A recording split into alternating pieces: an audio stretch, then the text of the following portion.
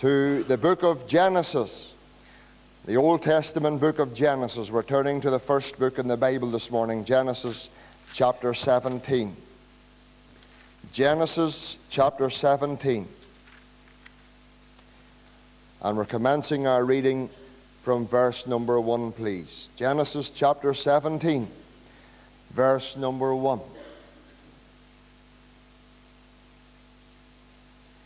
And when Abram was 90 years old and 9, the Lord appeared to Abram and said unto him, I am the Almighty God. Walk before me, and be thou perfect. And I will make my covenant between me and thee, and will multiply thee exceedingly. And Abraham fell on his face, and God talked with him, saying, As for me, behold, my covenant is with thee, and thou shalt be a father of many nations. Neither shall thy name any more be called Abram, but thy name shall be Abraham, for a father of many nations have I made thee. And I will make thee exceeding fruitful, and I will make nations of thee, and kings shall come out of thee. And I will establish my covenant between me and thee and thy seed after thee, in their generations, for an everlasting covenant, to be a God unto thee, and to thy seed after thee. And I will give unto thee and to thy seed after thee the land wherein thou art a stranger, all the land of Canaan, for an everlasting possession, and I will be their God. Down to verse 15, please. And God said unto Abraham, As for Sarai thy wife, thou shalt not call her name Sarai, but Sarah shall her name be. And I will bless her, and give thee a son also of her. Yea, I will bless her, and she shall be a mother of nations. Kings of people shall be of her. Then Abraham fell on his face and laughed, and said in his heart, Shall a child be born unto him that is 100 years old? And shall Sarah that is 90 years old bear? And Abraham said unto God, Oh, that Ishmael might live before thee. And God said, Sarah thy wife shall bear thee a son indeed, and thou shalt call his name Isaac, and I will establish my covenant with him for an everlasting covenant, and with his seed after him. And as for Ishmael, I have heard thee. Behold, I have blessed him, and will make him fruitful, and will multiply him exceedingly. 12 princes shall he beget, and I will make him a great nation. But my covenant will I establish with Isaac, which Sarah shall bear unto thee at this set time in the next year. And he left off talking with him, and God went up from Abraham. Amen. And we know that the Lord will add his blessing to that reading of his own precious truth. God wants to begin his message this morning by asking 3 questions. 3 questions, all focusing this morning on one thing. That one thing this morning that God wants to ask you and I this morning concerning is the Christian life. God wants you to focus this morning, just now, as we commence God's message. God wants you to focus this morning on the Christian life. Let's make it a little bit more personal this morning, because here's what God really wants you to do. God wants you this morning, just at this moment, to focus on your Christian life. I want you, child of God, to forget about everything else for a few moments. Because God wants you to focus on your Christian life, not on the life of the Christian beside you or in front of you or behind you. God wants you to focus right now on your Christian life. And here's the first question God wants to ask. How do you see your Christian life? Wonder how you would answer that question this morning. How do you see your Christian life? Wonder how you'd answer that question. Because here's the second question. The second question is this morning. How do you experience your Christian life? Your Christian life, child of God, your personal Christian life, how do you experience it this morning? Third question. How do you acknowledge your Christian life? Yes. Your Christian life. I wonder this morning, do you just see this morning, do you see your Christian life a life that's to be lived? Do you see the Christian life this morning as a life that's different from everybody else's life? Do you see your Christian life this morning as a life where we have to do our best for God? How do you see your Christian life? How do you experience your Christian life? Tell me this. What experience are you having in your Christian life? You know what many of God's people would tell me today? You know, my Christian life is no different from anybody else's. I don't see my Christian life any different from anybody else's ordinary life. I see my Christian life going through the motions every day. Going through every day with the same motions. Making sure I read my Bible. Making sure I pray. Making sure I do this. Making sure I do that. Making sure I do the other thing. How do you see your Christian life this morning? How do you experience your Christian life? Tell me this, child of God. How do you acknowledge your Christian life?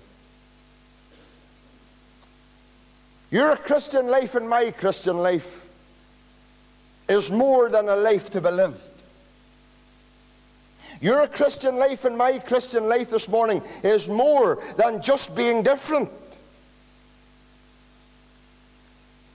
You see, there's so many today, and their Christian life, and maybe this is yours, I don't know.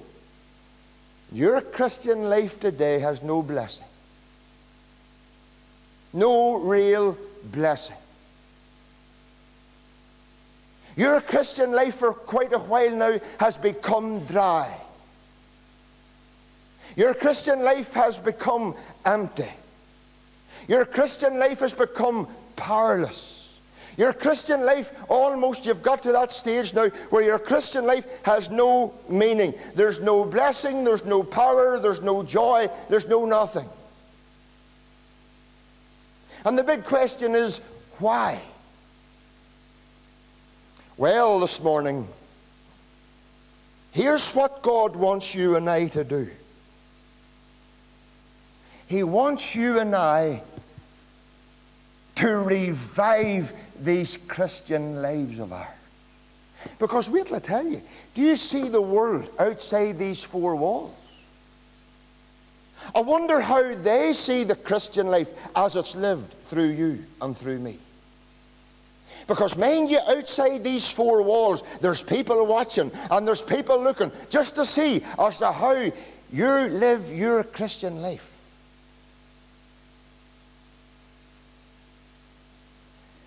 How do you see your Christian life this morning, child of God? How do you experience it this morning? Listen, do you see the world outside these four walls? It's not a definition or a new definition they need from you and me this morning concerning the Christian life. Do you know what they need? They need a demonstration. And it's your ministry, child of God, and it's my ministry, and it's our responsibility this morning to make sure this morning we demonstrate to a world outside that God is real. It's you and I, our responsibility this morning to demonstrate through these lives that Christ is real. It's up to you and I to demonstrate to a lost world out there that Christ is everything to you and me. You know, your Christian life, my Christian life, ought to make the world jealous because of what we have. Your life and my life should make the world crave for the something that they don't have that we have. Ye are the salt of the earth, the Lord Jesus says. And you know, child of God this morning, I wonder, does your life, my life, cause people to thirst for something that they don't have that we have? Do you know what God wants to say to us this morning? In fact, He wants to do for us. God wants you and I this morning to experience what our Christian life ought to be. God wants to revive your Christian life into something that He wants to do. And listen, God wants to do through you this morning, and He wants to do through me something extraordinary. The Lord this morning wants you and I to have a life that He wants to bless, that God can use, that God can accomplish His will through. Listen this morning, child of God. Your Christian life is not just a life to be lived. It's a life God wants to bless. It's a life God wants to work through. It's a life that God wants to make an impact on the community where you live. And it's a life where God can really fulfill His accomplishment, His will through you. But how do we get into that lane where we can live our Christian lives in a way that we would know real joy, real power, real blessing in our lives? Where does it begin? It begins when you find the perfect path to boundless blessing. Where do you find this perfect path, as I call it, that will lead us into a life of untold, boundless blessings? Where is it? I'll tell you where you'll find it. Genesis chapter 17. And you'll find it in verse 1. Let's listen to our text this morning. And listen, this is God speaking. This is not Abraham speaking. This is not George McConnell speaking. This is God speaking. God, listen to it. At the very last part of Genesis 17, this is what God said. I am the Almighty God. Walk before me, and be thou perfect. Now that's the perfect path that will lead to boundless blessings in your life, child of God. And you'll never know power, you'll never know blessing away from this path. Listen to the text again. Listen to what God says. I am the Almighty God. Walk before me. Be thou perfect. And I want you to notice, first of all, what Abram had to acknowledge was this. He had to acknowledge this revelation.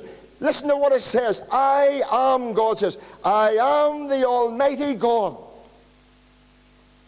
Do you know what God did in Genesis 17 verse 1? God broke 13 years of silence with those words. For 13 long years, God was silent to Abram. Ever since the day Abram took matters into his own hands and took Hagar the Egyptian to wife, from that day to this day, God never spoke to Abram for 13 years. I'm sure there was a time Abram wondered, is God finished with me? Abram never heard the voice of God. I'll tell you this, God didn't abandon Abram, but I'll tell you, he was silent to him.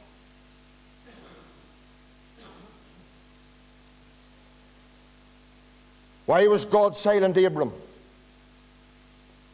Because of disobedience.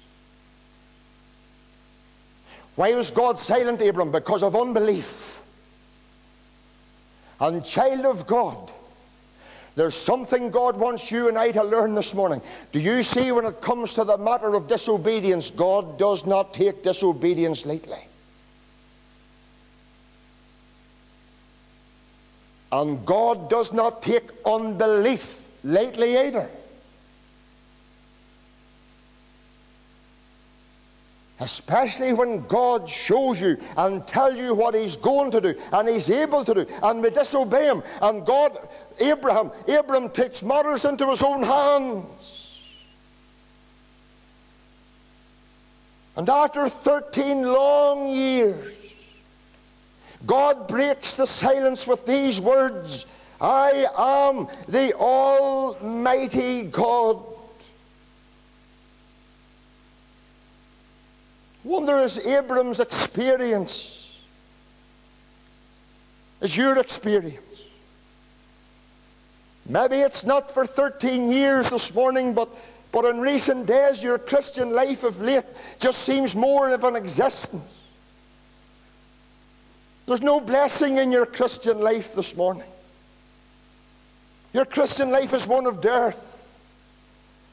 It seems that God's distance to your presence. It seems God's deaf to your prayers. God seems dry of his power. And this morning, child of God, maybe this morning you feel that your Christian life is going through a period of spiritual dearth. Perhaps like Abraham, you've obeyed Sarah rather than obeying God.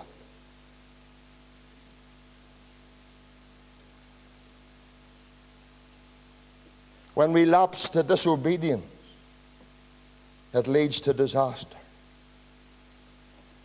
And here, 13 years of waiting has taken place, but God's plan in those 13 years was to bring Abram to the end of himself. Before God could do with Abram what God had already planned for Abram. You know, sometimes God will bring you and God will bring me to the end of ourselves. God will bring you to a place where you think to yourself, I'm useless, I'm powerless, what can I do? That's the very place God will bring you till before he'll work through you. And here's Abram this morning, 99 years of age, and I'm sure he's thinking to himself, I'm finished, I can't do nothing now. But that's the very place God wanted him to get to prove to Abram that I am the Almighty God. Sometimes God's silence is the great school to educate us in the subject of obedience. I'll repeat that this morning. Do you see God's silence? Sometimes God's silence is the great school to teach us in the subject of obedience. Remember, Moses was away in the backside of the desert. He was there for 40 years. He had neither sight nor sound of God for 40 years. Why did he set him there for 40 years for? So he could bring Moses to an end of himself. Yes. Wonder this morning, child of God, is your Christian life dull and dry? There's no blessing, there's no power, there's no nothing. Here's something God wants you to notice. The revelation to acknowledge, I am the Almighty God. That's the first time God ever referred to himself as the Almighty God. The Hebrew name this morning is El Shaddai. El meaning the God of power. Shaddai meaning the all-sufficient. El Shaddai meaning all strong. El Shaddai meaning nourishment. I am the almighty sufficient God. Do you know what we all need this morning if we're ever going to know blessing in our life? If we're ever going to need power in our life, if we're ever going to know God's power, God's presence, God's blessing, you know the first thing we need is to get a fresh glimpse of God.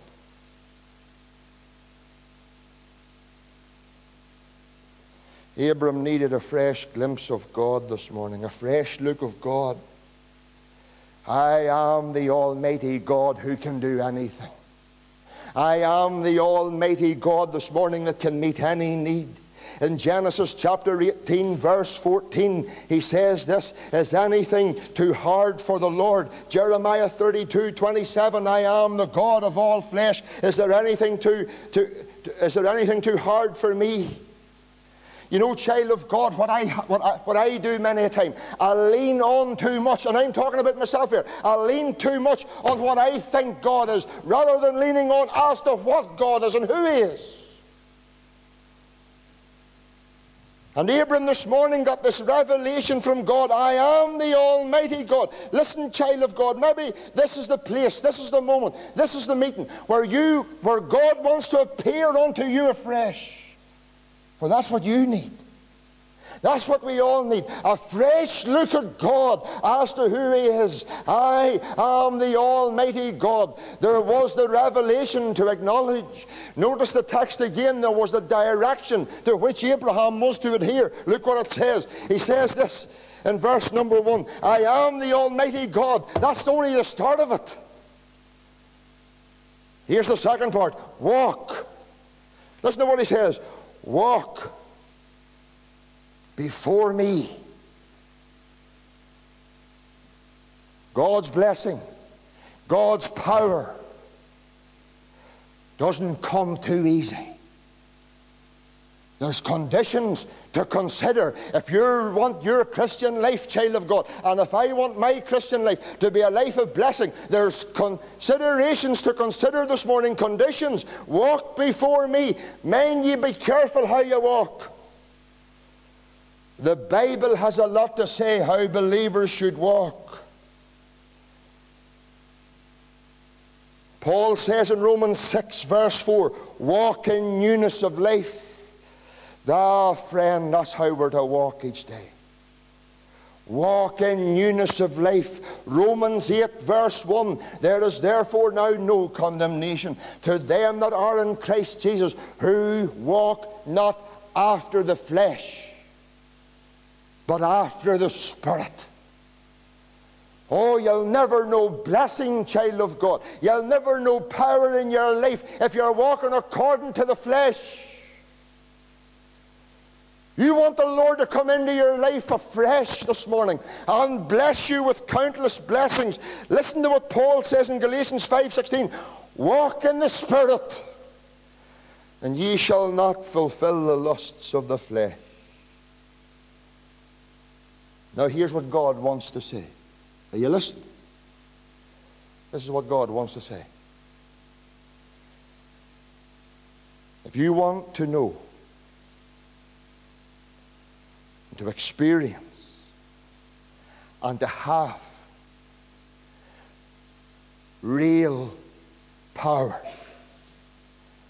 real blessing, real joy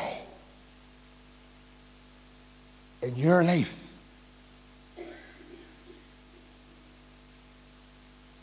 then you've got to acknowledge this great revelation. I am the Almighty God. And you've got to adhere to the direction in the text as well. Walk before me. Do you know what the Bible says about Enoch? This is what it says about Enoch. Enoch walked with God and had this testimony that he pleased God. You know what the Bible says about Noah? Noah walked with God. Notice Abram's different.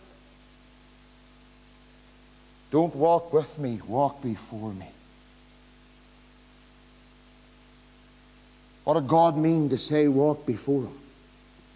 This is what he means. That he was to take every step. And each step that he would take,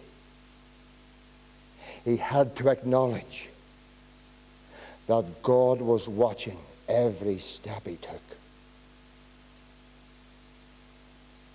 That's walking before God this morning.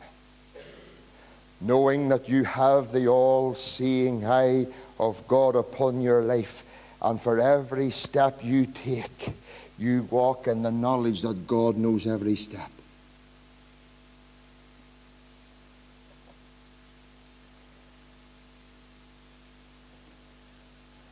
It's not walking about this morning, child of God, with a big Bible under your arm and you're dressed to the 90s. All that is half-time. It's only an outward show.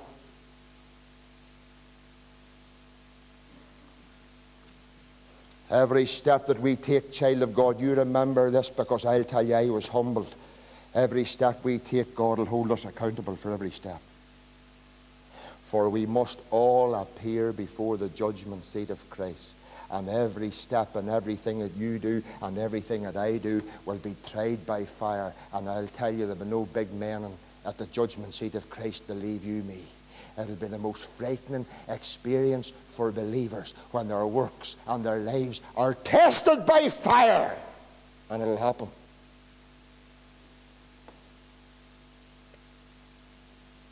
Every one of us shall appear before the judgment seat of Christ, and every step you live down here and every deed you do will appear at the judgment seat of Christ, and Christ will pass judgment on it, not on your sin. And everything that you do will be tested and tried by fire. And there will be no proud preachers, I'll believe you me, at the judgment seat of Christ. Hebrews 4:13 says, all things are naked and opened unto the eyes of him with whom we have to do.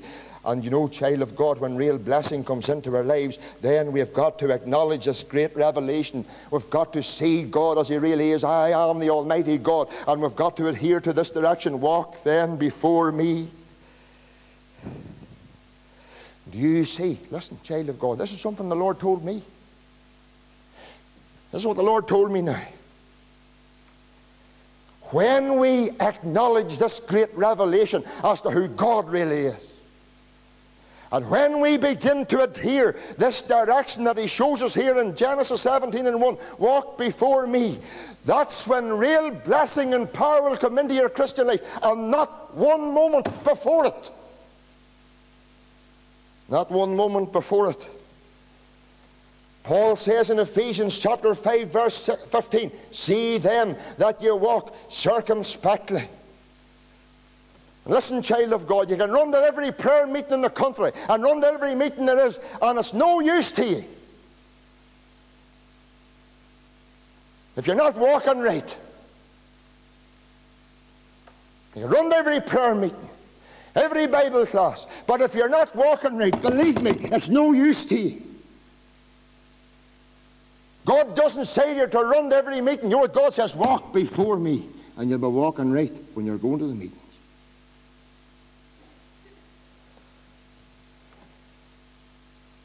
This is what God's saying this morning. Do you want me to bless your life? Do you want to know my power in your life? Do you want to know my blessing that I can really bless you with? This is what God wants to say to you this morning. Listen, I want to bless you with blessings unimaginable.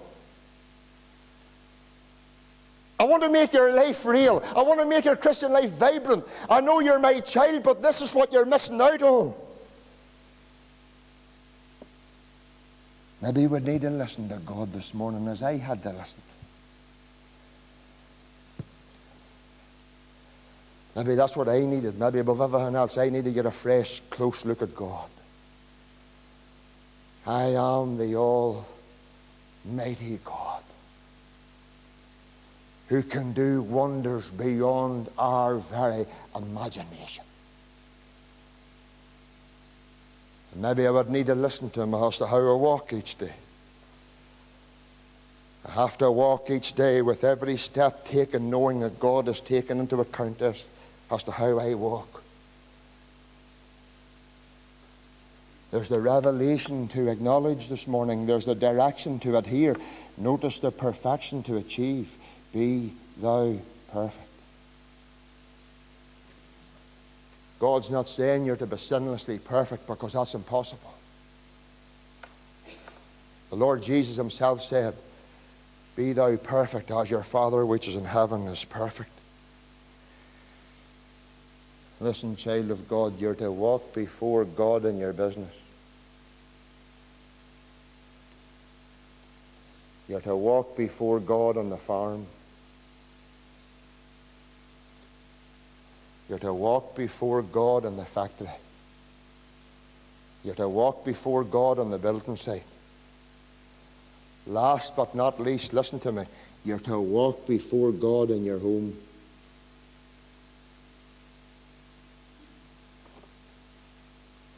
Chuck Swindoll had this to say in one of his churches. There was a man, a youngish man,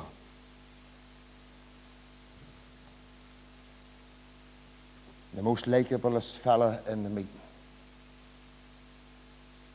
His name went forward to be a deacon. He was elected,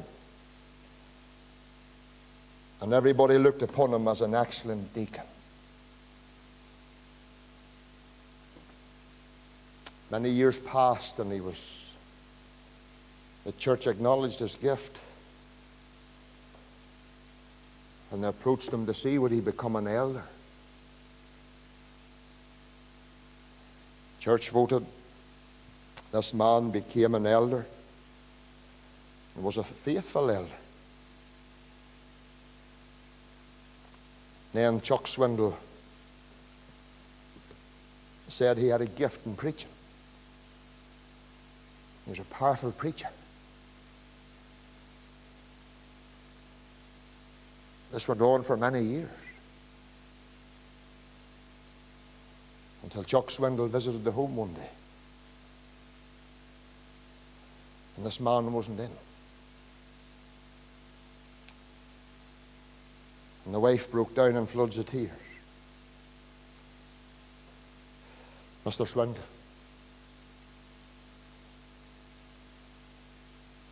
you don't know my husband.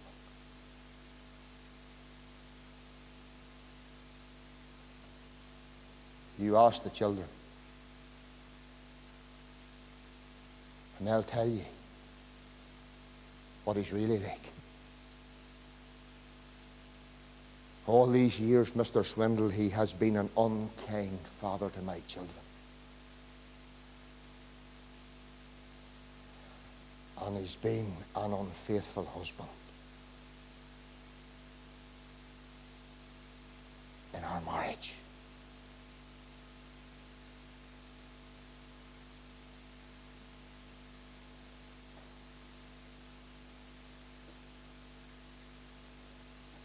Child of God, this morning, listen.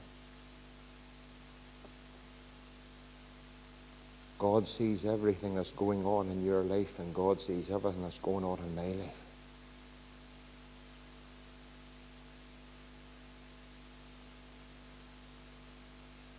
The Christian life is not a life to be pretended to be lived. It's a life that is real. And it's a life that can know the blessing and power of God. And listen, God not only wants to bless your life, God wants to use your life to be a blessing to others. Now let's listen before we close. Let's listen to God. Here's what he's saying to your heart, and this is what he's saying to me. I I am the Almighty God.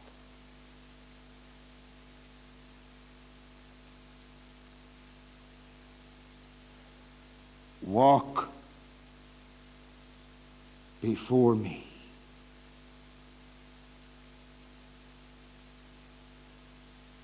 And be thou perfect. Genesis chapter 17 verse 1 is where you'll find the perfect path to boundless blessing. And may every one of us not only find it, but follow it in obedience as to how God has shown it. Our closing hymn, number 689, please.